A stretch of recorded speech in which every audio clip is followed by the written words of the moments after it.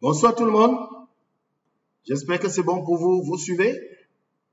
Voilà. Bon, on attendait Alexis pour ouvrir. Bon, il n'est pas encore là. On va commencer en attendant qu'il arrive parce que cette formation risque d'être un peu longue.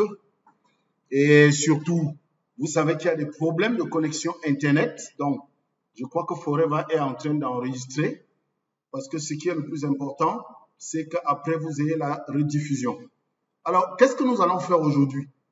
Aujourd'hui, nous allons voir comment est-ce qu'on peut entretenir un prospect après lui avoir fait la présentation, la POA. Alors, faites un pouce si vous me suivez. Est-ce que le son, il est bon? Faites un pouce pour qu'on voit. Vous pouvez faire un pouce parce que normalement, c'est Alexis qui contrôle ça et comme il n'est pas là, on va y... Voilà, OK. D'accord. Bon, si je me fie à votre pouce, ça va. Voilà, donc on va voir aujourd'hui une activité de suivi parce que rappelez-vous, les différentes étapes de notre activité, c'est la prospection d'abord. La prospection avait été traitée ici sur Zoom par Madame Deschartres. La prospection, elle a parlé spécialement du street marketing. Quand on prospecte, c'est pour avoir bien sûr des prospects qu'on va conduire. On va les conduire dans une salle de présentation. Et une fois qu'ils sont dans une salle et qu'on leur fait la présentation business, après cela, juste à la fin de la présentation business, il faut organiser absolument la première rencontre, c'est fondamental, le premier entretien avec le prospect avant d'engager le processus de suivi. Donc après la présentation, il y a entretien avec le prospect et après l'entretien avec le prospect, il faut engager le suivi. Donc, nous devons parler d'une activité qui a lieu juste après la PPE. Que cette PPE soit en salle ou que cette PPE soit en ligne. Mais il y a des préalables. Le problème du suivi, c'est-à-dire le problème de tout ce qui se passe après la présentation en marketing de réseau, c'est que on se retrouve face à un prospect qui, lui, dans la plupart des cas, ne connaît rien de notre système. Bien sûr qu'il a assisté à une présentation, mais rappelez-vous, vous-même, la première fois que vous avez suivi la présentation, est-ce que vraiment vous aviez compris? Donc, on se trouve devant quelqu'un en qui nous voyons qu'il a du potentiel. Nous voyons qu'il a des possibilités de réussir dans le business dans lequel nous voulons le mettre, mais lui, il ne comprend encore rien de tout ça. Il est dans ses habitudes, il est encore dans son ancienne vie. Non seulement il est dans son ancienne vie, mais en plus, il est tiraillé entre garder ses habitudes et changer sa vie. Voilà le problème dans lequel il se trouve. Et dans les habitudes qui sont les siennes, le problème, c'est qu'il a des insatisfactions. Un peu comme vous, un peu comme moi, la vie, le style de vie que nous avions avant Forever, nous étions insatisfaits. Et ces insatisfactions-là nous ennuyaient. Généralement, on vit des douleurs. Et ces douleurs sont dues à nos habitudes. Donc, peut-être vous êtes face à un prospect qui a des difficultés à boucler les fins du mois, ou alors il a des problèmes de foyer, il a des problèmes relationnels. Donc, il y a différents problèmes, il y a différentes douleurs qui proviennent des habitudes du prospect. Donc, la situation dans laquelle vous trouvez le prospect, c'est que c'est un prospect qui est en train de vivre des insatisfactions. Parce qu'il faut comprendre que normalement, quelqu'un qui n'a pas des insatisfactions ne peut même pas accepter venir à votre PPE, à votre présentation de projet d'entreprise. Ce sont les personnes qui sont à la recherche de quelque chose de plus dans la vie, qui en général viennent à vos invitations. Malheureusement, le problème c'est que bien que ce prospect que nous avons en face de nous soit en train de vivre les insatisfactions, il est malheureusement dans sa zone des habitudes. C'est ce qu'on appelle sa zone de confort. C'est-à-dire, il est dans une situation à laquelle il est habitué de vivre. Même si cette situation est inconfortable, c'est une situation à laquelle il est habitué. Il est habitué à vivre dans cette situation. C'est une situation qui le perturbe, mais il est habitué. Donc, pour amener le prospect de sortir de sa zone des habitudes, c'est-à-dire de sortir de sa zone de confort, on sera obligé d'actionner certains moteurs pour que ce véhicule bouge. Le premier moteur que nous allons toucher, c'est le moteur des insatisfactions. Donc, il faut qu'on discute avec le prospect pour l'amener à nous sortir ces insatisfactions, les choses qui l'ennuient, pour en ressortir ses douleurs. Et bien sûr, l'objectif, c'est que nous l'amenions à changer. Ça veut dire que nous avons pour objectif de le faire sortir de la zone de confort pour entrer dans une zone d'inconfort, parce que le changement est toujours douloureux. Le changement fait peur. Donc, vous ne devez jamais perdre de vue que changer pour un prospect, ça sera toujours un gros problème, parce que le prospect, comme tout le monde, a peur du changement. Or, exactement ce que nous lui apportons, c'est le changement. Il a peur du changement comme tout le monde. Tout le monde a peur de l'inconnu, parce que changer veut dire se lancer dans l'inconnu. Paradoxalement, ce n'est que dans ce changement-là que nous pouvons réaliser tous nos rêves. On dit, tous nos rêves, tout ce à quoi nous rêvons se trouve en dehors de notre zone de confort. Parce que la vie que nous menons actuellement est la conséquence de nos habitudes, la zone de confort. Donc, il faut l'amener à sortir de là. C'est le premier moteur, les douleurs. Le deuxième moteur, ce sont les rêves. Il va quitter les douleurs pour aller où? Donc, le deuxième moteur, dans le contenu que nous allons apporter au prospect, c'est de pouvoir amener le prospect à cheminer vers ses rêves. Nous avons identifié ses douleurs, ce qu'il veut quitter.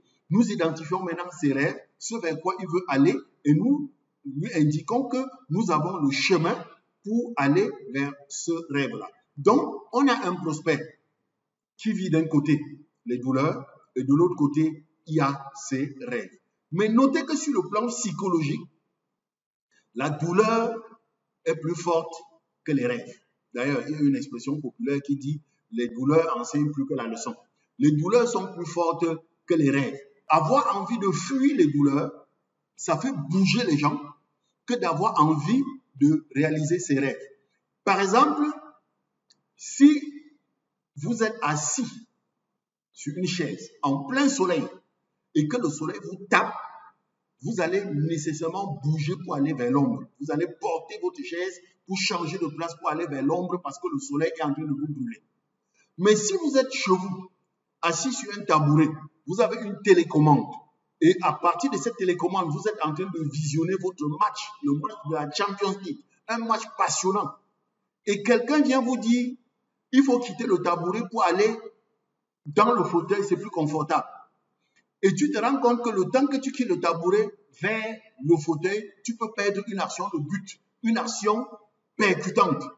Tu vas dire que non, laisse, ça va, c'est ça. C'est-à-dire, le fauteuil est plus confortable que le tabouret où il se trouve, mais il n'est pas prêt à quitter le tabouret pour la chaise parce qu'il est dans sa zone des habitudes. Donc, quitter la zone des habitudes par les rêves est plus difficile que de quitter la zone des habitudes par les douleurs. Nous devons donc savoir, quand on est face au prospect, qu'on doit actionner sur le moteur le plus fort, les douleurs, et le second moteur qui sont ses rêves. C'est important de le savoir. Alors, en principe, le suivi après la PPE est relativement simple.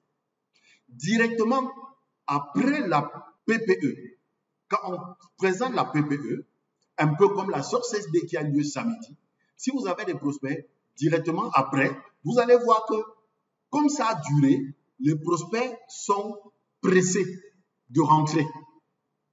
Si on peut discuter avec eux quelques minutes, c'est bon. Mais si on ne peut pas discuter avec eux, on va juste leur dire au revoir. Et quand on rentre à la maison ce soir-là, la première chose, c'est qu'on leur envoie un texto. On va leur envoyer un message. Vous savez que le message préféré aujourd'hui, c'est WhatsApp. Un message pour le remercier. Vous allez dire par exemple, « Cher Emmanuel, ta présence à notre présentation de projet d'entreprise a été très appréciée. Ton intérêt pour notre opportunité compte énormément pour nous. Nous espérons que cette rencontre ouvrira de nouvelles perspectives pour toi. Ensemble, nous pouvons créer un avenir prometteur. D'ici 24 heures ou 48 heures au plus tard, je te contacterai afin que nous convenions d'un créneau horaire pour une consultation stratégique personnalisée qui nous permettra de mettre en évidence ce que notre projet pourrait changer positivement dans ton avenir proche. Merci encore pour ton temps et à très vite. Je suis tel entrepreneur.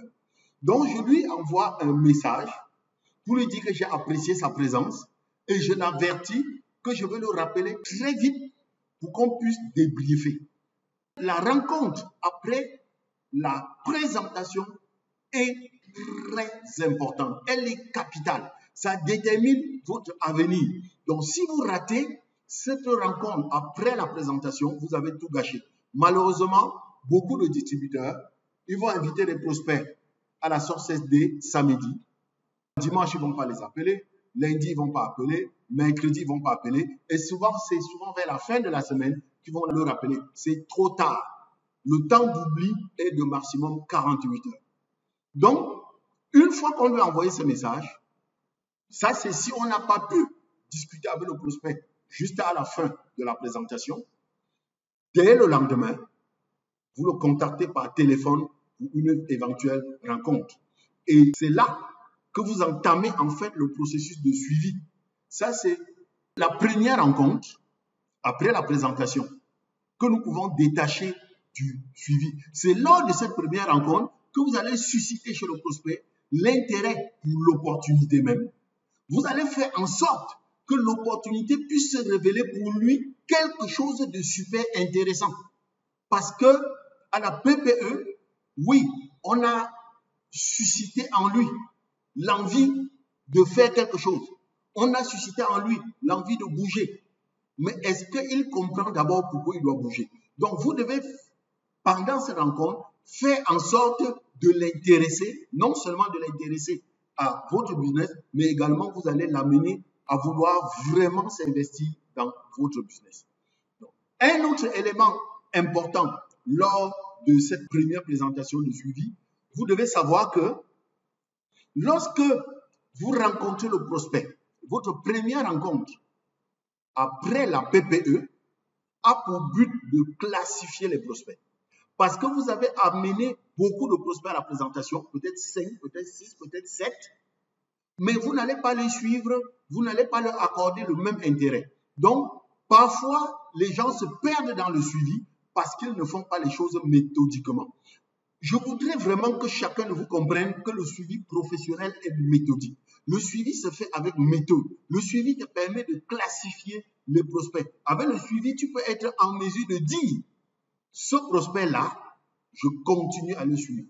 Ou celui-là, je le laisse tomber. Ou celui-là, je le mets d'abord au placard et je le ressors après. Pour cela, vous devez pouvoir utiliser ce qu'on appelle les couleurs des pommes.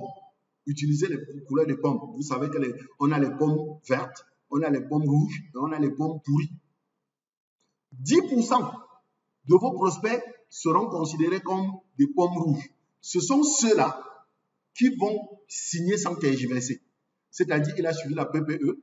Juste après le premier entretien de suivi, il va être d'accord pour signer. Ceux-là représentent 10%. Ça veut dire que si vous avez 100 prospects, 10 de ces prospects seront des pommes rouges, c'est-à-dire c'est des pommes mûres. Donc, c'est des personnes rares qui vont signer l'agrément et démarrer le business. Ils ne vont pas poser trop de questions, ils vont seulement vous dire, ok, c'est bon, on commence où? Ce n'est pas le genre qui va dire, oui, il faut d'abord m'expliquer, il faut d'abord que je comprenne. Il va dire, on commence comment? Il commence tout de suite. Donc, ça représente 10% et dans votre fiche de suivi, vous allez mettre dans la fiche de suivi, pomme rouge. Donc, vous devez concevoir une fiche de suivi pour pouvoir classifier vos prospects. C'est 10%. Alors, qu'est-ce qu'on fait lorsqu'un prospect est prêt à signer? Lorsqu'un prospect est prêt à signer, c'est une pomme rouge, on n'a plus rien à lui expliquer. Tout ce qu'on a à faire, c'est de signer son agrément, faire l'achat de son pack démarrage et lancer la formation, son plan de match de démarrage. Il faut le faire démarrer tout de suite. Et je fais une parenthèse sur le démarrage parce qu'on commet souvent trop d'erreurs pour le démarrage du prospect. On passe le temps à l'amener en salle de formation. On lui fait 1 million de formations. Non. Tout ce que vous avez à faire avec un prospect qui démarre, c'est une parenthèse, je précise, c'est de ressortir son besoin, son rêve. On va voir plus tard dans la suite comment est-ce qu'on identifie son besoin. Et tout de suite là, d'engager le processus pour atteindre son objectif. Donc, tout de suite, tu vas lui dire, bon, Emmanuel, dans notre causerie, on a constaté que toi, tu as démarré cette activité parce que tu veux gagner 300 000 francs de revenus supplémentaires. Et pour gagner ces 300 000 francs de revenus supplémentaires, on va rencontrer des gens à qui on va proposer les produits. Alors, tout de suite, on fait la liste des produits que lui, il va commencer à consommer parce que votre nouveau distributeur est considéré comme un client, il est traité comme un client. Tout de suite, vous faites la liste des produits qu'il va consommer. Faites qu'il consomme les produits qui ont des effets rapides. Vous vous donnez 3 jours pour le revoir et au bout de 3 jours, vous allez voir les effets de ces produits pour lui, ce que les produits ont produit pour lui. Et une fois que les produits ont produit quelque chose pour lui sur place, vous faites qu'il vous raconte ce qu'il a ressenti et vous écrivez son histoire avec lui. C'est-à-dire, vous lui montrez comment est-ce qu'il va raconter chaque fois que vous allez rencontrer quelqu'un. Et sur place, le même jour, vous faites la liste des 25 premières personnes à qui il va raconter son histoire. Et sur place, toujours, tu prends le téléphone, tu appelles les 3 premiers contacts. Tu dis, oui, c'est moi, Emmanuel. J'ai obtenu ton numéro par Jean-Marie. Jean-Marie est mon nouveau partenaire. Je lui ai fait déguster certains produits qui lui ont fait beaucoup de bien. Ça lui a fait tellement de bien qu'il a décidé de parler de ces produits à toutes les personnes qui l'aiment bien. Et le premier nom qu'il a donné, c'est votre nom. Donc, je vous appelle parce que Emmanuel et moi, on souhaite te rencontrer tel jour ou tel jour pour te parler de ces produits. Ça veut dire que, bien entendu, vous avez déjà arrêté l'emploi de temps, le timing où vous allez pouvoir rencontrer les gens. Donc, premier groupe de prospects, c'est les pommes rouges. Deuxième groupe de prospects, c'est les pommes pourries. Les pommes pourries, ce sont les prospects négatifs. Ce sont les personnes qui sont négatives. Et avec ces personnes, on ne perd pas le temps. Eux aussi, ils représentent 10%.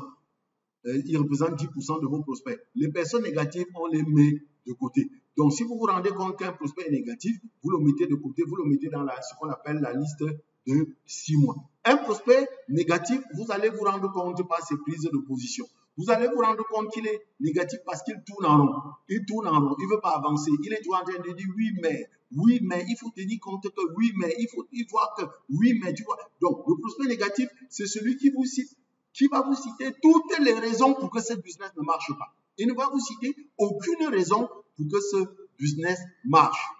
Il y a même d'autres qui vont devenir pour vous des donneurs de leçons. Ils vont commencer à développer des grandes théories parce que peut-être il est spécialiste en quelque chose, c'est peut-être un professeur d'université, c'est peut-être un médecin. Il va commencer à dire, oui, tu sais, nous sommes dans un pays où il y a de l'espace. Pourquoi au lieu de vendre l'aloe vera des États-Unis, vous-même vous ne le cultivez pas ici? On a le bon climat, on a de l'espace, vous donnez de l'argent aux Américains. Pourquoi est-ce que... Donc ça, ce sont des prospects négatifs. Vous allez aller sur votre fiche, vous mettez pomme pourrie. Et une pomme pourrie, vous ne discutez pas, vous lui donnez, vous vous séparez de lui et vous le recontactez dans 3 ou 6 mois. Il représente 10% de vos prospects. Vous avez l'autre catégorie de vos prospects, ce sont les pommes vertes. Les pommes vertes, c'est 80% de vos prospects. Ce sont ces prospects-là qui ont besoin d'informations. Ce sont les pommes vertes. Donc, vous notez que dans notre cas de figure, si vous avez 100 prospects, 80 seront des pommes vertes. Ce sont pour la plupart des cas, comme je l'ai dit, des prospects qui ont besoin d'informations. Et c'est ici que le suivi devient intéressant. Vous allez passer beaucoup de temps avec 80% de vos prospects parce qu'ils ont besoin de plus d'informations pour pouvoir se décider. Le suivi est l'élément qui va vous permettre donc de classifier vos prospects et comme je vous ai dit, vous les classez en pommes pourries, liste des 6 mois. Pomme rouge, vous signez tout de suite et vous commencez son plan de match. Et pomme verte, pomme pourrie, 10%, pomme rouge, 10%, et pomme verte, c'est 80% de vos prospects. Donc, le suivi initial, ça se fait toujours au lendemain de la présentation de l'opportunité d'affaires. Ça se fait le plus tôt possible. Un suivi initial qui se fait en soi, au bout de 72 heures, c'est déjà trop tard. Le suivi initial se fait en présentiel, ça ne se fait pas au téléphone ni sur WhatsApp. Ça ne se fait pas sur Messenger, ça ne se fait pas sur Facebook, ça se fait par contact. Ça se fait par contact. Donc, à la limite, on va tolérer que ce soit par Zoom. On va tolérer que ce soit par Zoom, mais ça doit être un contact physique. Donc, le suivi initial doit se faire en face à face ou en visioconférence. Vous devez échanger en parlant avec le prospect, pas en écrivant. Nous devons apprendre donc à effectuer le suivi parce que le suivi est très important. On nous a toujours dit que la fortune est dans le suivi. Nous devons toujours avoir en tête que c'est dans le suivi qu'il y a la fortune. Présenter l'opportunité, c'est bien. Présenter, c'est bien, mais c'est dans le suivi qu'il y a la fortune. Présenter l'opportunité, c'est un peu comme un joueur de football. Il est sur le terrain. Il slalome. C'est un attaquant qui slalome la défense et tout. C'est ça, présenter l'opportunité. Et après, on le racle. On lui donne le pénalty. Donc, vous voyez, présenter l'opportunité, c'est un attaquant qui a slalomé la défense, on l'a raté, il a obtenu le pénalty. Il faut maintenant tirer le pénalty. Imaginez un attaquant, Samuel Eto'o. Il s'est débrouillé, on lui a donné le pénalty, et au lieu de tirer le pénalty, il porte son maillot, il s'en va. Quand est-ce qu'il marquera le but? Donc, ne pas faire le suivi, c'est exactement comme un attaquant qui refuse de tirer le pénalty. Donc, c'est dans le suivi qu'on clarifie le business. C'est dans le suivi qu'on arrive à avoir de bons résultats. C'est dans le suivi qu'on arrive à nouer avec le prospect un relationnel de confiance qui est indispensable pour le passage à l'action. Sans le suivi, il faut être certain que les problèmes vont commencer à se poser. Je le précise, le suivi initial, qui est la première rencontre avec le prospect après la présentation, c'est 24 heures, au plus tard 48 heures, 72 heures, c'est trop tard. Oui, ça peut être plus de 72 heures, mais moi, je l'appelle le lendemain. Et je lui propose, quand je l'appelle le lendemain, je lui propose un rendez-vous le jour même ou le lendemain du jour où je l'appelle. C'est lui qui doit me dire non, ces 2 jours-là, je ne suis pas disponible, renvoyons à plus tard. Je ne peux pas faire la source SD samedi, j'ai des prospects à la source SD, et mardi, je n'ai pas encore rencontré ces prospects, je ne les ai pas encore appelés. Mercredi, je ne les ai pas encore appelés. Non, ça c'est fournir des efforts pour rien, c'est transpirer au stade pour rien. Sans le suivi, on n'est pas en train de faire cette activité. Et le suivi, c'est un entretien. Et ça aussi, c'est très important. Le suivi, c'est un entretien et nous devons savoir qu'un entretien de suivi ne sert qu'à préparer l'entretien suivant. Je répète, un entretien de suivi a essentiellement pour but de préparer le prochain entretien de suivi. Beaucoup de FBO pensent qu'après avoir présenté l'opportunité et après avoir pris le premier rendez-vous de suivi, on va tout de suite avoir un prospect qui signe. Détrompez-vous, le prospect ne va pas signer. Ça ne, dans tous les cas, les pommes vertes, les 80% qui sont les pommes vertes ne vont pas signer. Il faut savoir que c'est un entretien et c'est un entretien qui prépare l'entretien suivant. Donc, un bon entretien de suivi qui est réussi, c'est celui qui s'achève par un rendez-vous. Vraiment, ça c'est quelque chose qu'il faut que moi-même je me mette dans la tête. Parce que c'est un piège dans lequel je tombe encore. Quand vous faites un entretien avec un prospect, vous devez être capable de vous évaluer à la fin. Pour dire que vous avez réussi cet entretien, il faut que cet entretien se soit achevé par un prochain rendez-vous. Par un prochain rendez-vous. Un prochain rendez-vous le plus proche possible. J'ai remarqué par expérience que tous les prospects qui m'ont donné rendez-vous 1 semaine après ou 2 semaines après, je n'ai plus mettre la main sur eux. Donc, ça ne doit pas être un rendez-vous éloigné. Et il faut insister sur le fait qu'en tant que FBO, vous devez éviter de vous laisser gagner par l'impatience. Je sais que c'est notre maladie. Nous sommes impatients. Le FBO qui fait le suivi, ce n'est pas seulement pour dire il faut qu'il signe. On voit des FBO qui entretiennent un prospect, à la fin de l'entretien, ils sont déçus. Très déçus parce que le prospect n'a pas signé. Non, ce n'est pas comme ça que ça se passe. On ne doit pas faire un entretien en ayant en tête il faut qu'il signe vite, vite. Non, vous devez plutôt vous dire je suis en train de lui donner de la matière. Je suis en train de l'exposer à notre business. Je suis en train de l'exposer à notre modèle économique. Je suis en train de faire le suivi. Je suis en train de le suivre de près. Donc, nous sommes en train de lui permettre d'en savoir plus. Et c'est effectivement ce que vous êtes en train de faire. Parce que le prochain cours, je ne sais pas si c'est le prochain ou l'après, que nous allons faire, c'est sur le suivi proprement dit, les techniques de suivi. Parce que je vous ai dit, il faut séparer le suivi du premier entretien. C'est vrai que le premier entretien, c'est toujours un entretien de suivi, mais il faut le séparer. Il faut séparer le premier entretien après la PPE de l'action même de suivi. Parce que le premier entretien est capital. Si vous ratez le premier entretien, vous ne pourrez pas faire le suivi. Donc, on va faire la prochaine formation sur le suivi. Donc, lorsque l'entretien commence, vous devez seulement vous dire que cet entretien qui commence là, le prospect qui est devant moi là, l'objectif de ce que je suis en train de faire, c'est de préparer l'entretien qui va suivre celui-ci. Je dis ça parce que c'est très important. La plupart de nos prospects, une fois qu'on les a rencontrés, on n'arrive plus à mettre la main sur eux. Parce que nous avons mal fait l'entretien et ça a bloqué les prochains entretiens. Ainsi, vous devez savoir qu'un prospect moyen démarre après 4 à 6 entretiens. Un prospect pomme verte démarre après 4 à 6 entretiens. Ça veut dire que si vous avez un prospect qui démarre tout de suite après la présentation d'opportunité, si vous avez une pomme rouge tout de suite, alors sachez que c'est un cas exceptionnel. Les pommes rouges sont des cas exceptionnels. Il faut, dans ce cas, vous applaudir, il faut rendre grâce à Dieu lorsque vous avez un prospect pomme rouge. Le prospect moyen, lui, prend jusqu'à 6 rendez-vous avant de se décider. Il y a même des prospects qui vont aller jusqu'à 10 mois. Il y a d'autres qui vont même aller jusqu'à 1 an avant de signer. C'est ça. Ne soyez pas étonnés.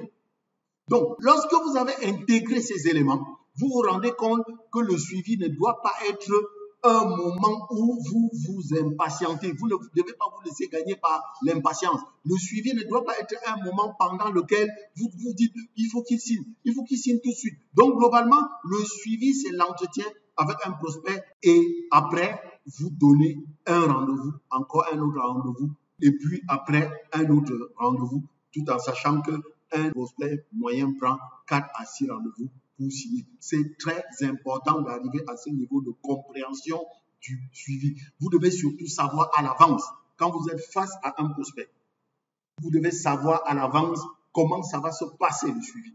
Vous devez savoir ce qui se passe dans l'univers du prospect au moment où vous le rencontrez pour la consultation. Il est dans quel type d'univers? Vous devez connaître la caractéristique ou les caractéristiques principales de votre prospect. Et sachez que quand vous êtes face à un prospect, il y a plusieurs éléments qui sont fondamentaux pour vous. Premier élément. Premièrement, quand vous êtes face à un prospect, il y a ce que le prospect veut. Deuxièmement, il y a ce que le prospect ne veut pas. Vous devez le savoir avant d'engager l'entretien. Alors, premièrement, qu'est-ce que le prospect veut? Vous devez savoir que le prospect qui est devant vous veut être libre. Il veut rester libre. Il veut pouvoir agir librement.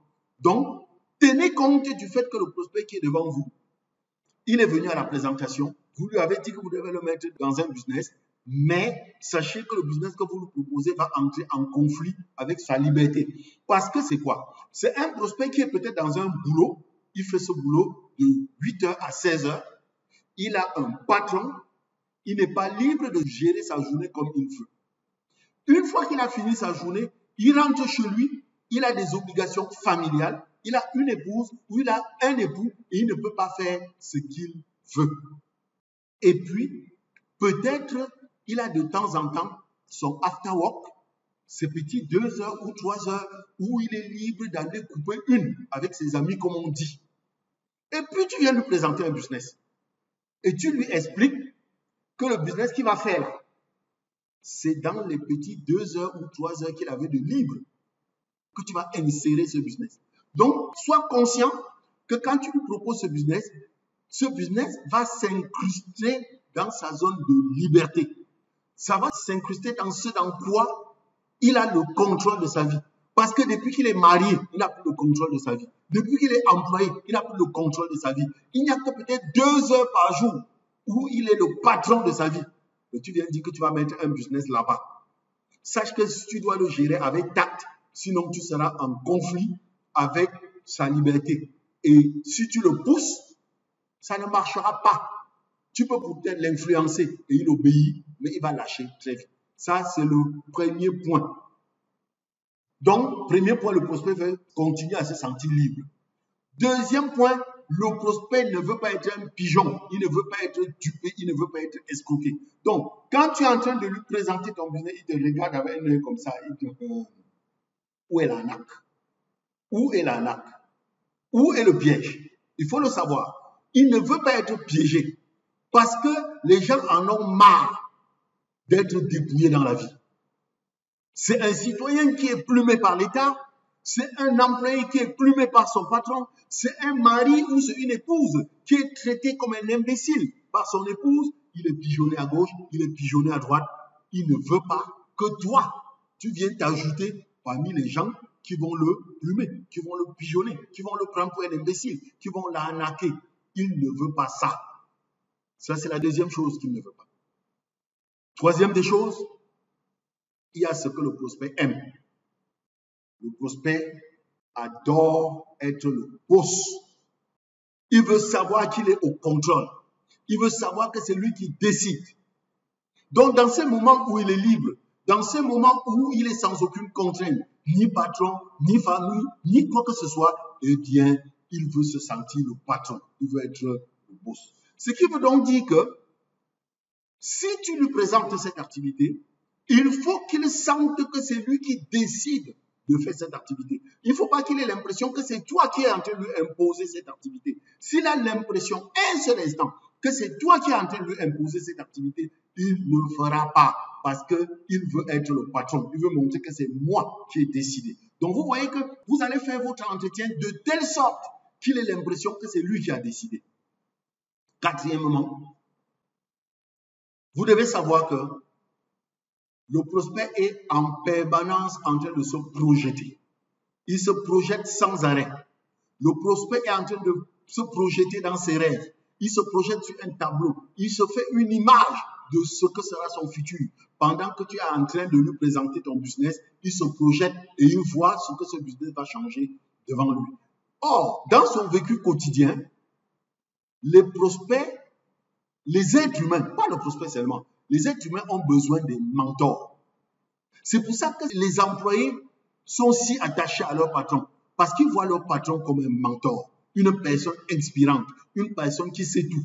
Donc, le prospect, pendant que tu lui présentes le business, il a besoin de savoir que tu seras son mentor. Il a des questions qu'il se pose. Est-ce que tu sais exactement où tu es en train de l'amener là? Est-ce que tu maîtrises où tu l'amènes?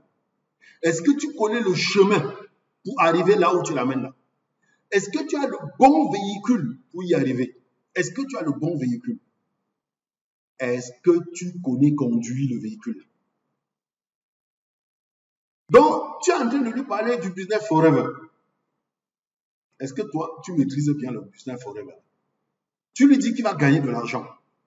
Est-ce que tu sais exactement comment il va faire avec ton forever là pour gagner l'argent là? Est-ce que tu sais exactement? Est-ce qu'il peut compter sur toi? Est-ce que tu peux être son guide?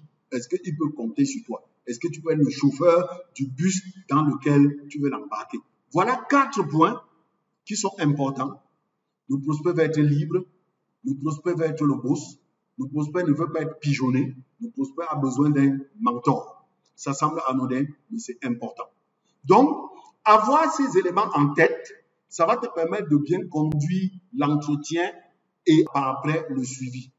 D'autres éléments importants, lors de tout entretien de suivi business, vous devez avoir en tête qu'il y a 6 conditions qui doivent être remplies avant que le prospect ne s'engage à vous suivre dans le business. Il y a 6 conditions. Première condition, le prospect doit avoir un réel besoin. Parce que je l'avais dit la dernière fois, nous sommes des distributeurs forever. Un distributeur est quelqu'un qui est là pour ajouter de la valeur. Un forever business owner apporte de la valeur. Il ajoute de la valeur. Ajouter de la valeur signifie apporter des solutions aux problèmes des gens. Nous sommes là pour apporter des solutions. Alors, Quand tu proposes ton business à un prospect, c'est pour satisfaire quel besoin. Donc, la première condition, le prospect doit avoir un réel besoin. Et le besoin du prospect, c'est ce qu'il t'a dit, ce n'est pas ce que tu as vu. Ce n'est pas parce que chaque jour je te dis que ouais grand, est-ce que tu ne peux pas me pousser 2000 là? Est-ce que tu ne peux pas me pousser 3000 là? Ce n'est pas parce qu'il dit tout ça que tu vas conclure que j'ai besoin d'un business qui va me rapporter de l'argent. Ce n'est pas parce qu'il dit ça tous les jours que tu vas dire que oui, comme tu me demandes l'argent tous les jours, voici le business forever que je te demande de faire. D'ailleurs, vous avez remarqué que dans la famille, toutes les personnes qui vous demandent de les dépanner, quand vous leur parlez de forever, ils ne vous regardent pas.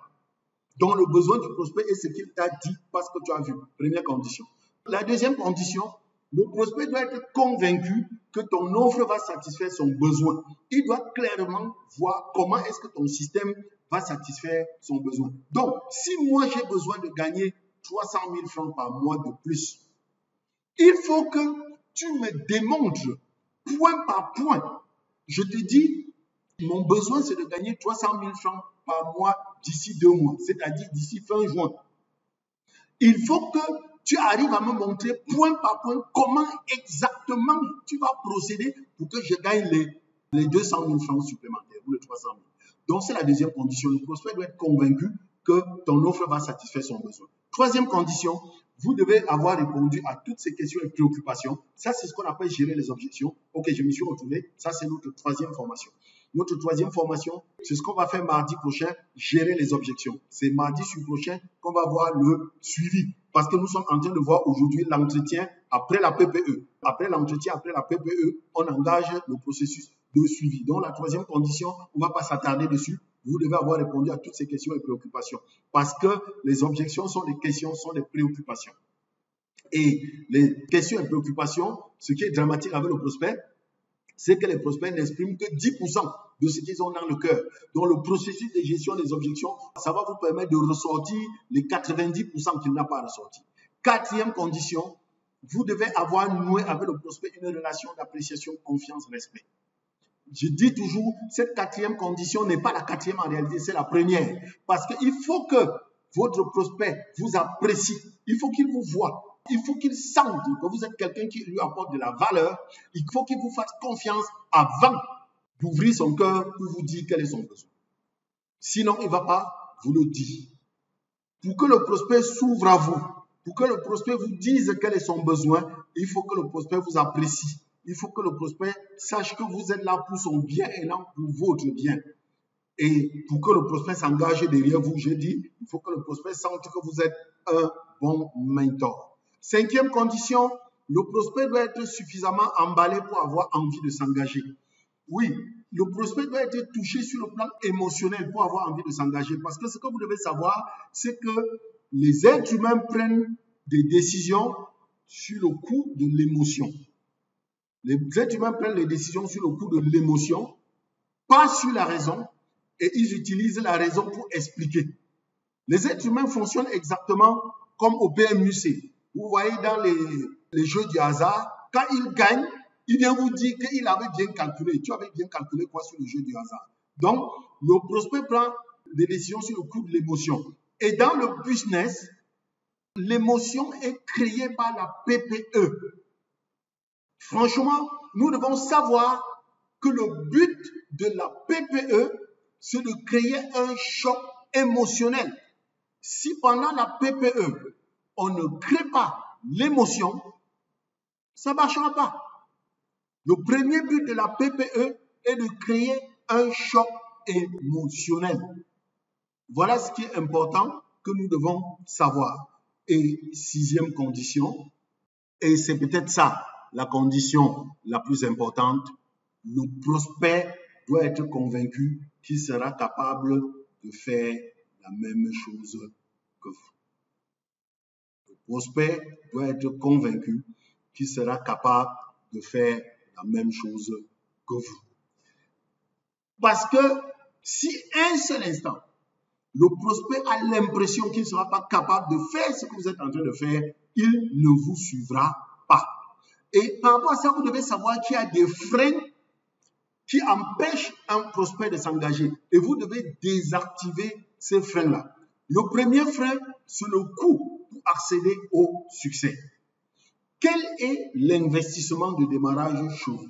Quel est le coût? On peut dire qu'en marketing de réseau, ce n'est pas un frein très important parce que, comme nous le disons nous-mêmes, nous sommes dans une franchise à taille humaine. La vérité, c'est que le niveau d'investissement qu'il faut pour démarrer dans notre business est petit. Donc, ce n'est pas un frein important. Le deuxième frein, c'est le temps pour accéder au succès. En combien de temps est-ce qu'il va rentabiliser son investissement? Il y a beaucoup de gens qui vous disent, non, le problème n'est pas les 366 000 ou les 280 000 là pour acheter les produits. Le problème, c'est si j'achète, je vais retrouver mon argent quand? Ça, c'est un frein. Le temps pour accéder au succès, ça prend combien de temps?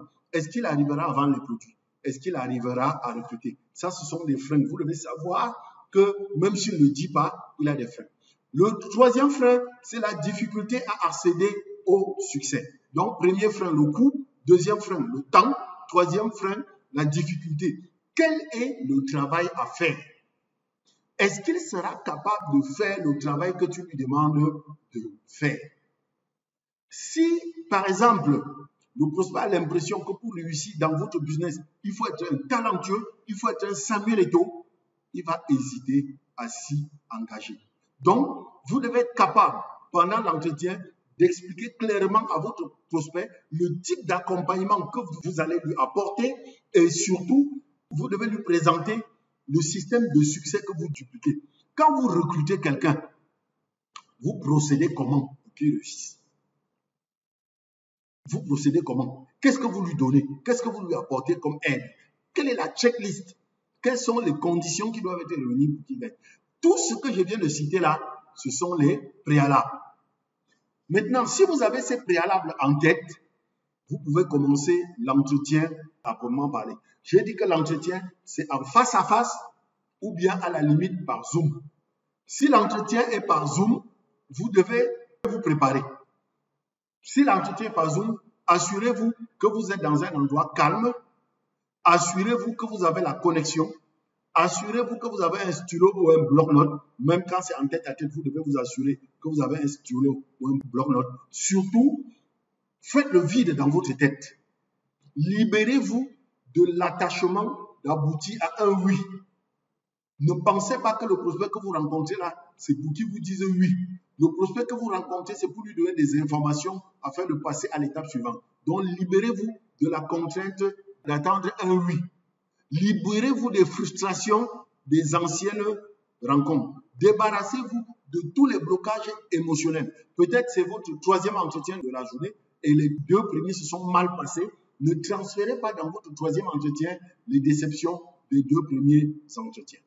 Donc, quand c'est en Zoom, au cas où, après 3 minutes, 4 minutes, ou bien même 3 minutes avant, vous l'appelez pour lui dire il est temps de vous connecter. Il est temps de vous connecter.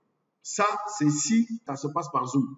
Alors, quand il se connecte, vous commencez donc par « Hey Emmanuel, comment ça se passe ta semaine?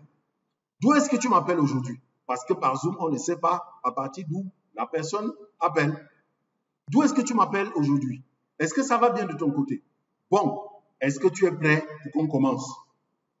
Ça, c'est le préalable si c'est par Zoom.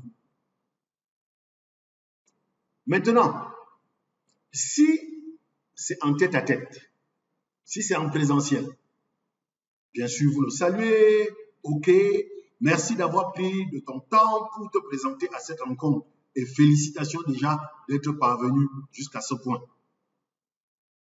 Voilà. L'objectif de l'échange que nous allons mener aujourd'hui, c'est de t'aider à parvenir à une résolution. L'objectif de cet entretien, c'est de t'aider à prendre la décision la meilleure pour toi. La décision qui sera la meilleure pour ton bien-être, pour ton avenir ou pour ta vie. Pour cela, je voudrais tout de suite te rassurer en te révélant qu'à la fin de notre parcours, quelle que soit la décision que tu prendras, elle sera bonne pour nous. Écoutez, votre plus grand adversaire, c'est non. N-O-N. Il est très difficile pour un être humain de dire non. C'est très facile pour un être humain de dire oui, mais très difficile de dire non. Donc, tous les blocages que nous avons après l'entretien, c'est parce que le prospect ne sait pas comment nous dire non. Quand le prospect ne sait pas comment nous dire non, il nous donne des rendez-vous, il ne se présente pas, on l'appelle, il ne décroche pas, il nous donne rendez-vous, on part, il n'est pas là, etc., etc. Il nous esquive. Donc, sachez que c'est très difficile pour un prospect de dire non. C'est pour ça que tu commences l'entretien par lui expliquer que s'il dit non, ce n'est pas un problème. Donc, ok, merci d'avoir pris de ton temps pour te présenter à cette rencontre et félicitations déjà d'être parvenu jusqu'à ce point. L'objectif de cet échange que toi et moi nous allons avoir est de t'aider à parvenir à une résolution. Donc, je souhaite que tu prennes une décision qui est la meilleure pour toi. La décision qui va être la meilleure pour ton bien-être, la décision qui va être la meilleure pour ta vie, pour ton avenir. Et pour cela, il faut que je te rassure tout de suite que à la fin de notre discussion, quelle que soit la décision que tu vas prendre, elle sera une bonne décision pour moi.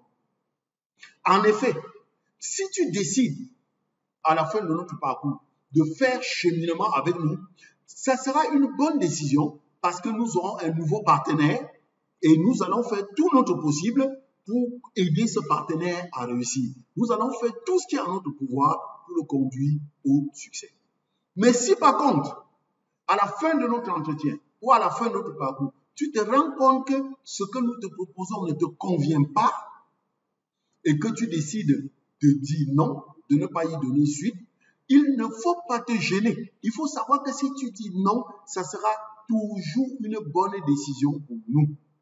Pourquoi est-ce qu'elle a une bonne décision pour nous? Parce que je suis sûr que si tu décides de ne pas continuer avec notre système, alors je sais que tu vas me rendre service.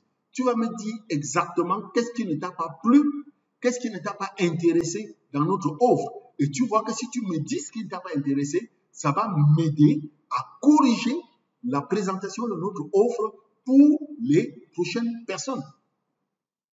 Emmanuel, est-ce que je peux compter sur toi pour me dire ce qui ne t'a pas plu dans notre présentation?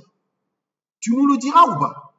Oh ben, bien sûr que s'il y a quelque chose dans ton business qui ne me plaît pas, je vais te dire. Tu dis, ok, parfait. Cela signifie donc, si tu comprends bien, que le vrai enjeu de cette rencontre, c'est de voir comment est-ce que nous pouvons t'aider à concrètement améliorer ta situation actuelle, qui peut-être ne correspond pas encore à ce à quoi tu as toujours rêvé. Donc, si ta situation actuelle ne correspond pas à ce à quoi tu as toujours rêvé, alors l'objectif de cet entretien, c'est de voir comment est-ce que nous pouvons améliorer ta situation. Et pour cela, je préfère te prévenir que certainement, nous serons amenés à nous revoir plusieurs fois avant que tu sois en mesure de décider exactement quoi faire. Parce qu'en général, et tu vas le découvrir, un seul entretien, ça ne suffit pas. Une seule rencontre entre toi et moi, ça ne va pas suffire pour que tu aies toute la clarté pour pouvoir prendre une décision éclairée. Alors, est-ce que tu as bien saisi le sens de ce que je viens de te dire là? Est-ce que tu as bien compris ce que je viens de te dire là? Il faut qu'il réponde oui. Si ce n'est pas clair, tu clarifies. Est-ce que tu as des réserves ou des observations par rapport au préalable que je viens de sortir là? Est-ce que tu as des réserves? Il dit non, je n'ai pas de réserves. Tu dis ok, super. Alors, je souhaite donc, Emmanuel, que tu te sentes le plus à l'aise possible durant toute cette consultation parce que tout ce qui importe ici, c'est ce qui est bien pour toi, pas pour nous. Ok, il dit ok. Donc, voici comment cet échange va se dérouler. Je vais commencer par m'assurer de bien comprendre ta situation actuelle afin de savoir si ma proposition va satisfaire tes besoins. Et pour cela, je vais devoir te poser quelques questions qui me permettront de savoir si notre offre est quelque chose qui va pouvoir t'aider et surtout si toi, tu corresponds au type de personne à qui est destinée cette offre. Regardez comment on jongle. Donc, Je suis en train de lui dire que nous allons chercher à savoir si notre offre peut l'aider. Mais en même temps, je lui dis attention, on peut au terme de cette recherche-là constater que c'est plutôt toi qui ne convient pas à notre offre. C'est pour ça que je dis, pour cela, je vais te poser quelques questions qui vont me permettre de savoir si notre offre est quelque chose qui va pouvoir t'aider et surtout si tu corresponds au type de personne à qui est destinée cette offre. Et je préfère te le dire déjà, car tu le verras dans tous les cas, ce modèle d'affaires, il n'est pas adapté à tout le monde. Cela dit, si après cette phase d'investigation, il s'avère que le jeu en vaut la chandelle, et s'il s'avère que je peux t'aider, alors, si le courant passe, je vais t'expliquer le reste plus en détail. Je vais t'expliquer comment est-ce que ce business fonctionne concrètement, comment est-ce que ce que j'ai à te proposer fonctionne concrètement. Et alors, à la fin de tout cela, tu décideras par toi-même si tu veux aller de l'avant avec notre méthode ou non. Est-ce que ça te convient toujours jusqu'ici? Vous attendez qu'ils disent oui, ça me convient et vous continuez. Troisième partie. Donc, première partie, c'était les préalables. Deuxième partie, l'introduction. Troisième partie, découvrez ce qui a motivé votre contact à caler un rendez-vous avec vous.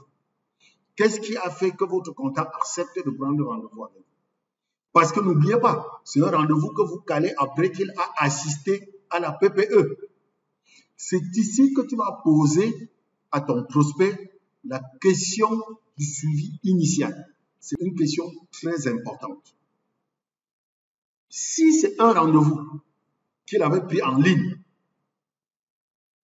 tu vas dire, alors Emmanuel, dis-moi, qu'est-ce qui t'a motivé à prendre du temps dans ta journée pour planifier ce rendez-vous avec moi? Ce cas de figure, ça ne vous concerne pas beaucoup. Le cas de figure qui vous concerne, c'est celui qui a accepté le rendez-vous après avoir suivi la PPE. C'est le cas de figure auquel vous serez habitué. Vous allez donc dire, alors Emmanuel, dis-moi maintenant, qu'est-ce qui t'a le plus plu dans tout ce que nous avons présenté l'autre jour? Qu'est-ce qui t'a le plus plu dans tout ce que nous avons présenté l'autre jour? Écoutez, j'ai dit tout à l'heure qu'à la fin de la présentation, le prospect peut être pressé de partir. Mais il peut aussi arriver qu'à la fin de la présentation, vous ayez quelques minutes avec le prospect. C'est la même question que vous allez lui poser. Alors, monsieur, madame, qu'avez-vous le plus aimé après avoir suivi cette présentation de projet? Qu'est-ce que vous avez le plus aimé? Le script est clair, la question est claire. Posez la question quant à savoir ce que la personne a le plus aimé. Ne posez pas la question de savoir est-ce que ça vous a plu? Est-ce que vous avez aimé? Non, ce n'est pas comme ça qu'on pose la question. On pose la question, qu'est-ce que vous avez aimé? Et maintenant, quand vous avez posé la question, vous donnez les détails, quelques détails, parce qu'il faut toujours, vous savez, quand vous posez des questions brutes comme ça, très souvent le cerveau calme. Il faut lui donner quelques biscuits. Qu'est-ce que vous avez le plus aimé? Est-ce le fait d'avoir plus de temps libre? Est-ce le fait de créer sa propre entreprise? Est-ce l'idée de disposer d'un système de succès? Est-ce l'idée de gagner un revenu complémentaire? Est-ce l'idée de prendre soin de son bien-être? Est-ce l'idée de s'occuper de sa santé et de sa beauté? Qu'est-ce que vous avez le plus aimé? Et il va donc vous dire, moi, ce que j'ai aimé, c'est. S'il vous dit, ce que j'ai aimé, c'est les produits, vous savez donc désormais que c'est un prospect produit. Donc, vous allez toujours jouer sur le temps que vous avez. Vous allez voir si vous pouvez approfondir la question tout de suite ou bien si vous allez prendre le rendez-vous. Si la présentation a pris trop de temps, vous dites « Ok, on va prendre rendez-vous pour discuter de ce que les produits peuvent vous apporter. » L'idéal, c'est que si vous avez remis la main sur le prospect à la fin de la présentation, fixer rendez-vous avec lui sur place. S'il dit, c'est l'idée de gagner un revenu complémentaire qui m'a intéressé, c'est l'idée de créer ma propre entreprise qui m'a intéressé, alors vous prenez rendez-vous avec lui. Voilà, prenons donc rendez-vous pour que je vienne vous montrer exactement comment est-ce que ce business va vous permettre de gagner un revenu complémentaire. Ça, c'est si vous avez la possibilité de discuter avec lui à la fin de la présentation. Si vous n'avez pas la possibilité de discuter avec lui à la fin de la présentation, vous l'appelez le lendemain et vous fixez rendez-vous avec lui. Et c'est pendant ce premier entretien que vous posez la question. Mais rappelez-vous, dans l'un ou l'autre cas, vous devez lui envoyer un message de salut le soir de la présentation. Donc, si vous dites, c'est les produits que j'ai aimés, alors, ça veut dire que c'est un prospect produit. Donc, directement dans ma tête, je vois comment je vais faire un entretien produit avec lui pour qu'il devienne plus tard mon client ou bien même un client abonné. Maintenant, s'il dit, c'est l'idée de gagner un revenu complémentaire ou c'est l'idée de créer ma propre entreprise, puisque vous êtes en entretien, tu continues donc à la deuxième question. En quoi est-ce que créer ta propre entreprise va t'apporter le plus? En quoi est-ce que le fait de créer votre propre entreprise vous sera utile? Ou bien il dit, c'est être mon propre patron. Et tu lui demandes, il y a quel avantage à être ton propre patron? Il dit, gagner plus d'argent. Tu lui demandes, mais qu'est-ce que gagner plus d'argent? Qu'est-ce que gagner un revenu complémentaire vous permettra de faire demain que vous n'arrivez pas à faire aujourd'hui? Si tu gagnes plus d'argent demain, ça va te permettre de faire quoi que tu n'arrives pas à faire aujourd'hui? Nous sommes en train de chercher quoi là? Son besoin. Nous sommes déjà en train de chercher son besoin. Nous sommes en train de rechercher ses insatisfactions. Qu'est-ce que ça va te permettre de faire demain que tu n'arrives pas à faire aujourd'hui? Il faut qu'il nous dise exactement ce que le fait de créer sa propre entreprise va changer dans sa vie. Le fait de gagner plus d'argent va changer quoi dans sa vie? Il faut qu'il nous dise. Parce que le cerveau ne réfléchit qu'en termes d'images. Le cerveau ne réfléchit qu'avec des images concrètes. Il me dit, ok, créer ma propre entreprise va me permettre de gagner plus d'argent. Et si je gagne plus d'argent, ça va me permettre peut-être de changer de maison. Ça va me permettre de déménager. Ça va me permettre, je viens de me marier, mon épouse ne fait rien. Ça va me permettre de lancer un petit commerce pour mon épouse. Très bien. Je passe à la question suivante. De combien avez-vous exactement besoin de gagner comme complément d'argent pour rendre effectif ce que vous venez de m'énoncer? Vous avez dit que vous voulez déménager. Et de combien d'argent avez-vous besoin de gagner de manière supplémentaire chaque mois pour rendre cela effectif? 100 000, 200 000, 400 000, 500 000, combien? Donc, vous devez toujours lui donner des biscuits pour que ça lui permette de se prononcer. Et il faut qu'il choisisse un chiffre. Donc, d'un côté, il vous a donné le changement matériel. De l'autre côté, il vous a donné le chiffre. Pourquoi vous avez besoin du chiffre? Parce que ce que Forêt va apporter, c'est l'argent. Forêt va apporter le chiffre. Mais l'argent doit être converti en son représentant matériel. Et c'est le représentant matériel qui l'intéresse lui. Il veut faire un petit commerce pour son épouse. Il veut déménager parce qu'il vient de se marier. Il faut qu'il change de maison. Il a un bébé qui est en route et il faut qu'il agrandisse la maison. Donc, de combien avez-vous besoin comme complément d'argent pour rendre effectif ce que vous venez d'énoncer? Ne dites pas pour rendre effectif ce que vous venez d'énoncer. Vous devez citer ce qu'il vient de dire pour que ça martèle son cerveau. De combien d'argent avez-vous besoin pour lancer un petit commerce pour votre épouse? Il choisit 300 000. Parfait. OK. Emmanuel, d'ici combien de temps aimeriez-vous gagner ces 300 000 supplémentaires par mois pour pouvoir changer de maison afin d'accueillir votre nouveau-né, votre futur bébé qui est en route? D'ici combien de temps ça vous plairait de gagner cet argent-là, ces 300 000 là? 2 mois, 4 mois, 5 mois, 6 mois, d'ici combien de temps? Il va dire 2 mois ou 3 mois. Mais il y a beaucoup de gens qui disent toujours le mois prochain. Ils sont toujours pressés. Ok, d'ici 3 mois, c'est bien. Ok. Emmanuel, dis-moi, combien d'heures par semaine pensez-vous que vous allez consacrer au développement de ce nouveau business que vous voulez créer pour générer les 300 000 francs supplémentaires par mois dont vous avez besoin pour assurer l'avenir de votre bébé qui vient de naître? Vous allez investir combien d'heures par semaine pour développer le nouveau business qui va vous donner ces 300 000 dont vous avez besoin? 5 heures par semaine? 10 heures?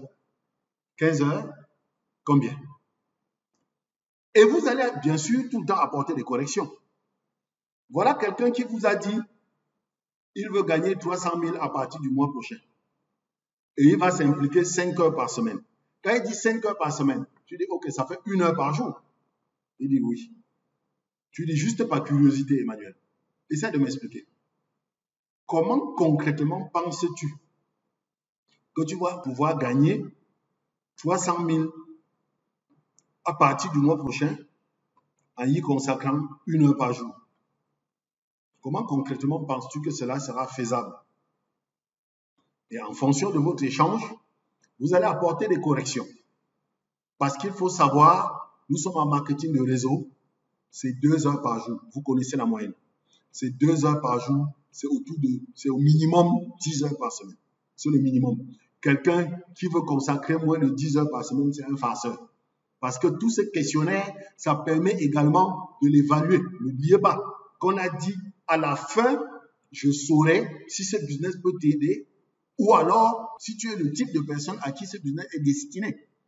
Si le type n'a donné que des réponses farfelues, à la fin, tu pourras librement dire « Désolé Emmanuel, je me rends compte que tu n'es pas qualifié pour ce business. » Et là, ça va être un choc pour lui parce que les êtres humains détestent être rejetés.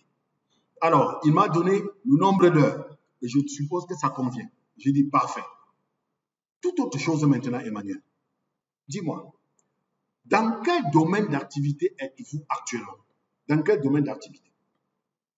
Il dit oui, bon, je suis agent commercial dans une société informatique. Parfait. Depuis combien de temps êtes-vous agent commercial dans cette société informatique? Depuis 2 ans. Et là, tu dis, alors Emmanuel, essaye de m'éclairer. Il y a un point que je voudrais comprendre. Comment est-ce que vous arrivez à expliquer qu'après 2 ans, comme agent commercial dans la société informatique où vous êtes, que vous soyez obligé aujourd'hui de vous investir dans une autre activité afin d'équilibrer vos fins du mois? Vous venez de me dire que vous avez besoin de gagner 300 000 francs supplémentaires d'ici 2 mois pour pouvoir déménager afin d'accueillir votre nouveau bébé.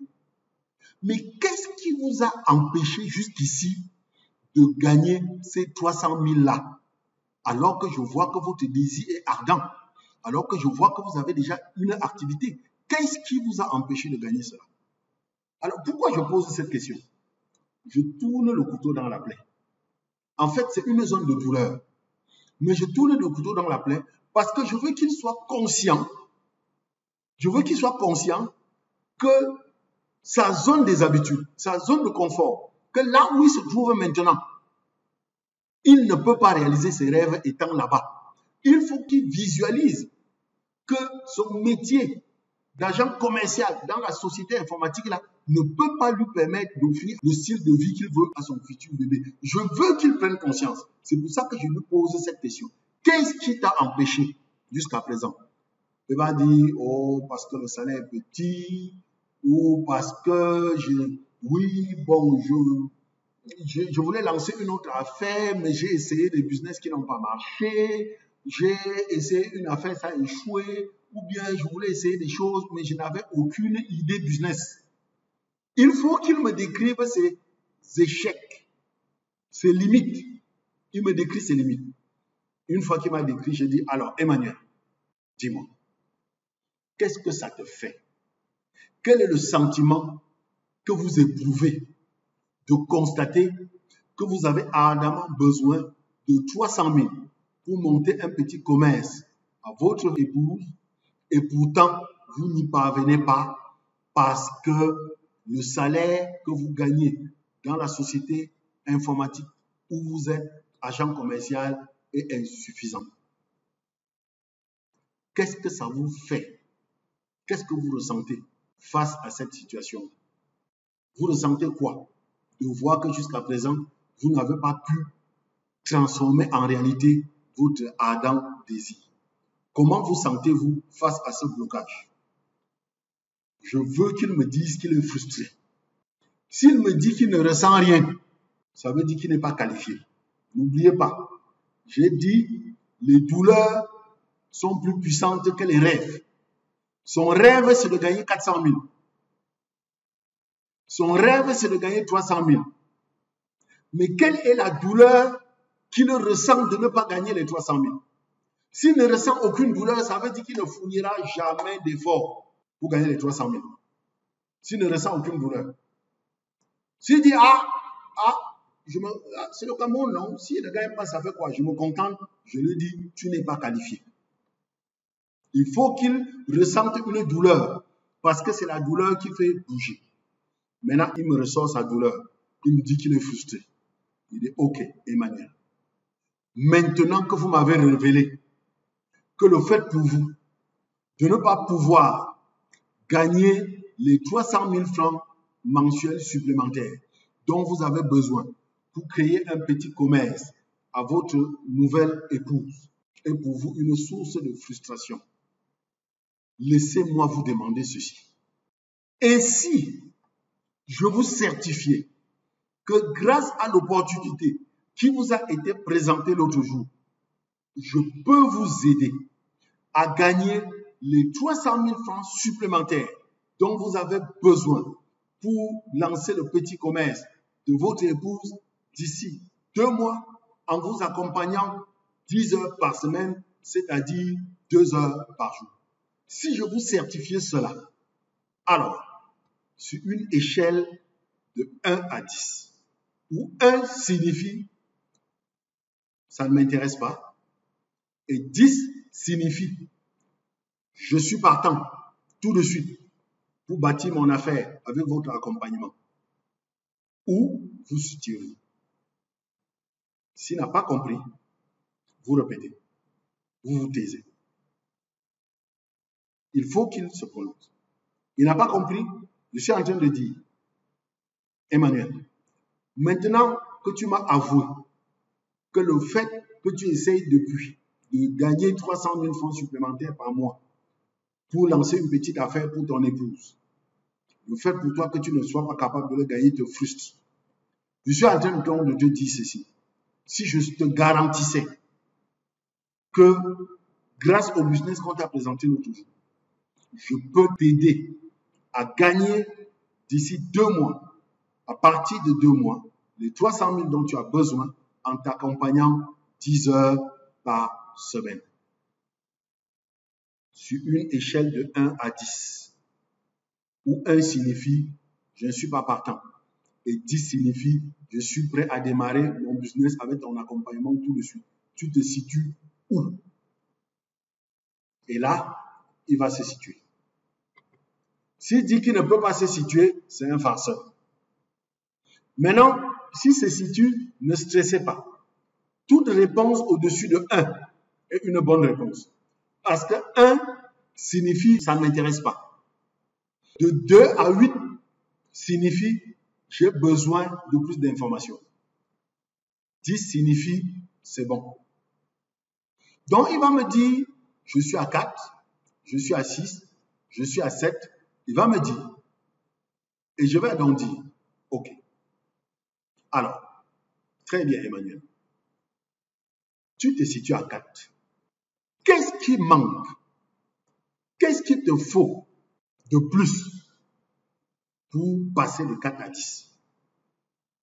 Qu'est-ce que je dois faire de plus pour que tu progresses de 4 à 10? Qu'est-ce qu'il te faut, toi, de plus pour que tu puisses quitter de 4 à 10? Qu'est-ce qu'il faut que nous fassions pour que tu quittes de 4 à 10? Et alors, Le prospect va donc commencer à te sortir des éléments qui le bloquent. Il va par exemple dire, écoutez, il faut que je comprenne bien. Est-ce que vous pouvez bien m'expliquer comment est-ce que concrètement je vais parvenir à gagner de l'argent avec votre business? Parce que je ne veux pas me lancer dans une histoire sans bien comprendre. Oui, c'est vrai, j'ai besoin de gagner 300 000, mais concrètement, avec votre business-là, comment est-ce que je vais gagner ça? Et ça, c'est la question. Comment est-ce qu'on gagne concrètement de l'argent avec votre business? Et vous devez être capable de lui expliquer concrètement comment est-ce qu'on gagne de l'argent. C'est ce que M. Jamel appelle souvent la présentation courte. Alors, tu vas lui expliquer. Comme je dis, nous sommes partenaires d'une société appelée Forever Living Product. C'est une société qui manufacture les produits de bien-être, c'est-à-dire les produits de santé et de beauté. Et ce que Forever attend de nous, c'est que nous puissions redistribuer ces produits auprès des clients finaux. Donc, ce que je te propose, c'est de devenir, toi aussi, partenaire de cette société Forever. Et c'est grâce à la distribution des produits de cette société Forever auprès des clients finaux que nous arriverons à gagner les 300 000 francs dont tu as besoin. Et pour concrètement gagner de l'argent, nous aurons 3 choses à faire. 3. La première chose, c'est que toi et moi devrons choisir ensemble les produits que tu devras consommer par toi-même pour te faire une véritable expérience. Parce que tu ne pourras pas distribuer les produits que tu n'utilises pas toi-même. Tu ne pourras pas recommander des produits aux gens si toi-même tu n'as pas expérimenté ces produits. C'est la première activité. C'est utiliser toi-même les produits de cette société. Une fois que tu auras utilisé ces produits, on pourra passer à la deuxième activité. La deuxième activité, c'est que toi et moi, on va s'asseoir ensemble, identifier les personnes à qui tu souhaites raconter les bienfaits que tu as ressentis en utilisant les produits de ta société partenaire. Et nous commencerons par établir une liste de 25 personnes. Nous allons établir une petite liste de 25 personnes. Nous allons ensemble prendre rendez-vous. Je vais prendre le premier rendez-vous avec les personnes de ton répertoire et nous allons aller ensemble rencontrer ces personnes. Sur place, tu vas montrer à la personne qui est ton contact les produits que tu as consommés, lui raconter les bienfaits de ces produits et moi, je vais me charger de lui donner des explications sur les produits.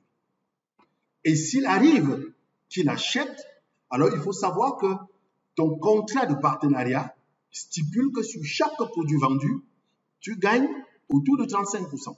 Concrètement, le bidon jaune que tu vois là, qui est notre produit phare, nous l'achetons. En tant que partenaire, tu l'achèteras à 13 500 et tu le revendras à 19 000. Donc, sur chaque bidon jaune, tu gagneras autour de 5 500.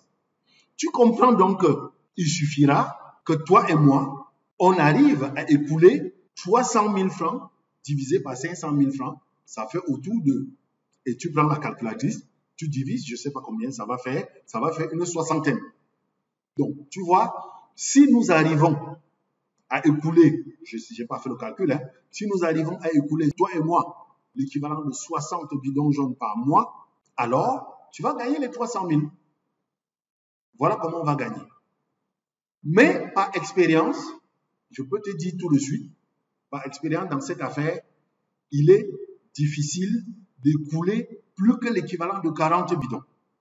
Donc, on peut se dire que toi et moi, si nous exploitons véritablement le temps qu'il faut, si tu es disponible, si tu es engagé, je peux te garantir que nous arriverons à vendre l'équivalent de 40 bidons par mois.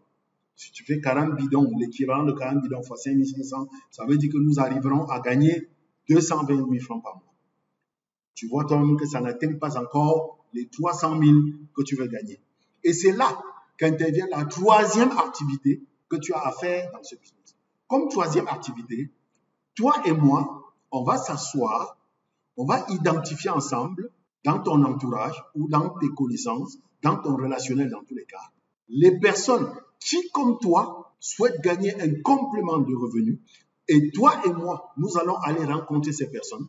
Tu vas leur expliquer comment est-ce que tu as démarré un nouveau business qui, jusqu'ici, t'a permis de gagner tant, parce qu'avant qu'on ne rencontre ces personnes, on aura déjà peut-être vendu quelques produits. Tu vas leur expliquer comment tu as démarré un nouveau business qui te permet de gagner des revenus complémentaires et tu es venu lui montrer ce que tu fais. Et moi, qui suis là pour t'accompagner, je vais prendre la parole pour lui expliquer exactement comment ça se passe, cette activité. Comment est-ce que lui aussi, il peut démarrer la même activité et gagner un revenu complémentaire si tant est qu'il a besoin d'un revenu complémentaire. Ainsi, chaque fois que nous parviendrons, c'est-à-dire toi et nous, à trouver une personne qui accepte à faire cela, on dira que tu as affilié un nouveau partenaire. En accompagnant et en coachant ces partenaires que nous avons intéressés à cette activité de distribution, nous recevons de la part de la société partenaire des commissions allant de 3 à 18% du chiffre d'affaires réalisé auprès d'elle par nos associés que nous avons accompagnés. Ainsi, chaque fois que nous parviendrons, c'est-à-dire toi et nous, à trouver une personne qui accepte à faire cela, on dira que tu as affilié un nouveau partenaire. Et nous aurons besoin comme ça d'affilier 15 à 20 partenaires pour que tu commences pleinement à gagner des revenus automatiques, c'est-à-dire des revenus passifs générés par les commissions d'accompagnement et de coaching. Alors, Emmanuel, est-ce qu'avec ces explications, c'est plus clair pour toi la manière dont tu vas parvenir à gagner de l'argent? Est-ce que tu as compris un peu plus de quelle manière est-ce que tu vas gagner de l'argent? Tu as compris comment ça va se passer pour que tu gagnes de l'argent? S'il dit oui, j'ai compris, tu dis est-ce que tu es maintenant à 10? Oui, bon, non, pas encore. Je ne suis pas encore en 10 parce que il me faut encore quelques détails. Oui, il me faut encore quelques détails. Dis-moi, les produits, on les prend et on vend avant de revenir verser l'argent à la société ou on paye directement? Et je lui réponds, mais on paye cash. Chaque produit qui est dehors est payé. Est-ce que cela te pose un problème? Il peut par exemple me répondre, mais bien sûr que ça pose un problème. Parce que, dis-toi, et si je n'arrive pas à vendre les produits, qu'est-ce qui va se passer? Si j'achète les produits et je n'arrive pas à les vendre, qu'est-ce qui va se passer? Vous voyez, il est encore en train de me sortir une objection. Là, je suis en train de vous sortir comme ça les choses courantes que je rencontre. Ok. Si je comprends bien, au point où nous sommes parvenus, tu es en train de me demander comment est-ce que concrètement, comment est-ce que tu feras pour trouver les gens qui vont acheter tes produits? C'est ça ou pas? Oui, si je ne trouve personne à qui vendre les produits, je vais faire comment? Donc, tu es en train de te demander comment est-ce que tu vas faire pour trouver les gens à qui tu vas proposer tes produits. C'est bien ça. Ok, je comprends ce que tu ressens. J'avais ressenti la même chose jusqu'à ce que je découvre qu'en fait, dans ce business, tu n'es jamais seul.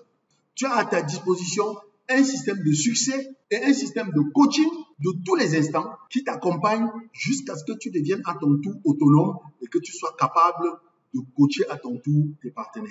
Est-ce que tu permets que je te montre ce que j'avais découvert? Il va dire c'est vrai. Alors, quel est le problème ici? Vous lui avez dit que vous allez l'accompagner pour vendre les produits. Il est d'accord. Mais la question qui est dans sa tête, c'est vous allez l'accompagner où? Vous allez l'accompagner voir qui? Bref, où est-ce qu'il va trouver des gens? Et vous savez que c'est la question qui saute dans la tête des prospects. Où est-ce qu'il va trouver les gens?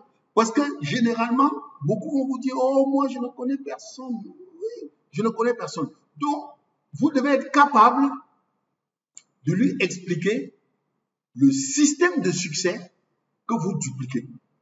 Parce que le nœud de notre business, c'est la prospection. Si vous ne pouvez pas avoir chaque jour des gens à qui parler, vous n'allez pas réussir. Tu vas dire, Emmanuel, comme je sais que tu as été attentif à la manière de gagner de l'argent en tant que distributeur indépendant, alors tu as très bien compris que ton succès dans ce business dépend essentiellement de ta capacité à trouver chaque jour des personnes à qui proposer tes produits et ton modèle de business. Cela signifie que pour que le business que tu as créé dans le domaine de la distribution puisse grandir et te permettre de rapidement gagner les 300 000 dont tu as besoin pour créer un petit commerce à ton épouse, tu dois absolument disposer d'un système qui te permette de trouver de nouvelles personnes chaque jour. Pour donc aisément réussir dans ce business, tu devras disposer d'un système qui te permette de te procurer à l'infini des noms et des contacts des gens que tu devras, avec l'aide de ton coach, c'est-à-dire moi, t'adresser chaque jour pour proposer tes produits et ton modèle de business. La bonne nouvelle, Emmanuel, c'est que c'est ici qu'intervient notre expertise. Oui, mon cher Emmanuel, nous avons réussi à mettre sur pied une méthode unique qui nous permet d'avoir des gens à l'infini. Et désormais, la nuit, nous dormons tranquilles parce que nous savons que si nous recrutons quelqu'un dans ce business, nous ne sommes pas en train de le mettre dans une galère et que nous ne l'envoyons pas se jeter dans un volcan en flammes. Voilà comment nous trouvons les gens à l'infini. Et en ce moment, tu vas lui expliquer le système par lequel tu l'as trouvé, lui. Si tu l'as trouvé par le street marketing, tu vas lui expliquer, tu vas dire, Emmanuel, écoute, jusqu'à il y a 3 jours, on ne se connaissait pas. Comment est-ce que toi et moi, on s'est rencontrés? Si ce n'est pas le street marketing que tu l'as rencontré, tu vas exactement lui expliquer comment ça se passe le street marketing. Comment est-ce que vous montez le système? Si ce n'est pas une prospection sur Internet que tu l'as obtenue, tu vas lui expliquer comment ça se passe. Donc, tu vas lui expliquer la méthode que tu as pour trouver les prospects. Et je précise bien, tu ne peux pas prendre un prospect par le street marketing et tu vas lui expliquer que ta méthode de prospection, c'est Internet. Tu ne peux pas trouver un prospect sur Internet et tu vas lui expliquer que ta méthode de prospection, c'est le street marketing. Donc, tu vas lui expliquer simplement le système par lequel tu l'as trouvé parce que c'est plus simple pour lui de comprendre. N'oubliez pas que l'être humain ne comprend les choses que par image. Tu l'as trouvé d'une certaine façon, il connaît comment tu l'as trouvé, ça sera plus simple pour lui de comprendre. Alors, après avoir expliqué tout ça, tu vas donc lui poser la question. Est-ce que tu vois maintenant exactement comment les choses se passeront pour toi? Et s'il dit, oui, je comprends, tu dis, est-ce que maintenant vous êtes à 10? S'il dit pas encore, je voudrais encore comprendre quelque chose. On a encore dit que votre affaire, si au début on ne vous dit pas toute la vérité, c'est après que vous découvrez que vous commencez à comprendre que vous êtes face à une pomme pourrie. Donc, s'il commence à faire dans le soupçon, c'est une pomme pourrie. Et là, tu peux arrêter l'entretien et tu le mets dans la liste des 6 mois. Ok, je vois, Emmanuel, que le moment pour toi n'est pas encore arrivé. Ce n'est pas encore le bon moment pour toi de démarrer ce business. Je préfère t'en reparler plus tard. Ou alors, si c'est une question à laquelle tu penses que tu peux apporter des réponses, tu apportes la réponse ou alors tu fixes un autre rendez-vous. Si ça a trop duré, si vous êtes là depuis 45 minutes, 1 heure, ok, il vaut mieux renvoyer à un prochain rendez-vous. Il ne faut pas que ce soit une corvée. Si par contre, tu lui as dit, est-ce que tu es maintenant à 10? Il dit oui, je pense que je suis maintenant à 10. Tu dis, ok, magnifique. Emmanuel, si je comprends bien, tu viens de me dire que, comme je me suis engagé à t'accompagner et à te montrer comment gagner 300 000 francs de plus par mois pour pouvoir créer un petit commerce à ton épouse d'ici 2 mois en consacrant 10 heures par semaine au développement du nouveau business que nous allons lancer. Si j'ai bien compris, tu viens de me dire que tu vas démarrer avec moi tout de suite la construction de ton business. Est-ce bien cela, Emmanuel? Il dit, c'est bien cela. Tu dis, très bien. Soit il va dire, c'est bien cela, soit il va encore te sortir une autre objection. Ne vous gênez pas, il y en aura toujours. S'il dit, c'est bien cela, tu dis, parfait, félicitations et bienvenue chez Forever Living Product.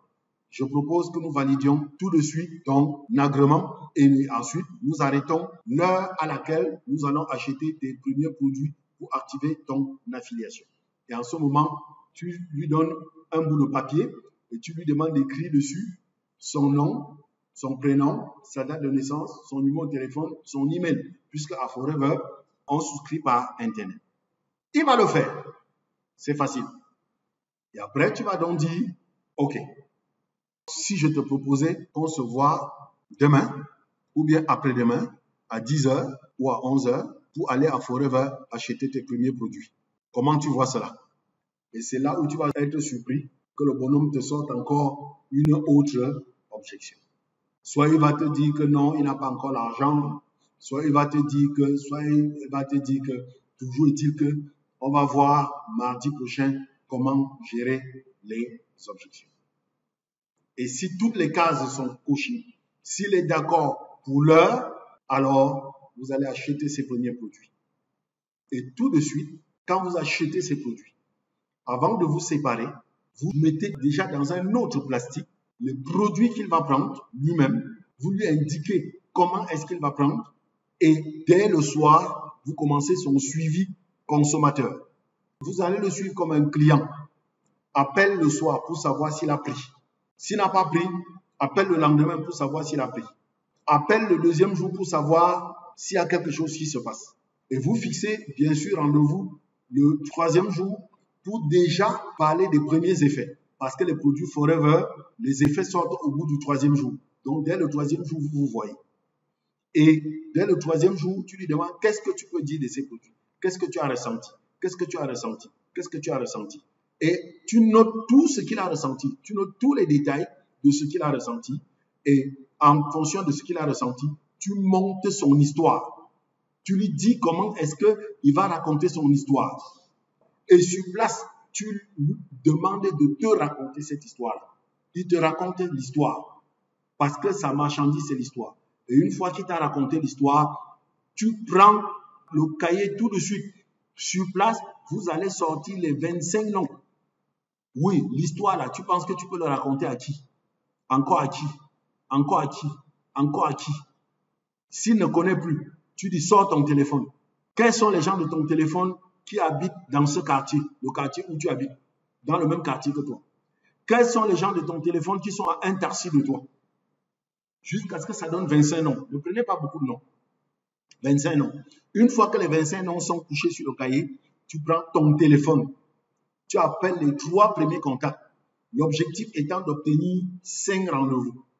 Parce que, j'ai oublié, vous avez déjà délimité dans votre agenda les horaires auxquels vous allez rencontrer les prospects. Il faut que dès la fin de la première semaine, votre prospect qui a signé soit déjà en activité. Voilà. De cette façon, il n'aura pas le temps de décrocher. Merci pour aujourd'hui. Merci à tout le monde. Bye bye.